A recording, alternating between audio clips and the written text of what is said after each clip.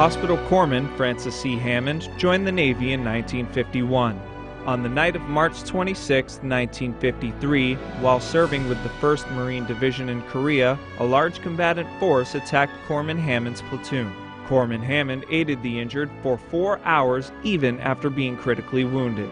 He also directed an evacuation of casualties and continued assisting corpsmen of the relieving unit until killed by enemy mortar fire.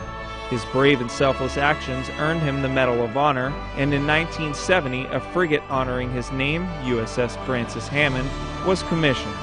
Francis C. Hammond, a Pacific hero.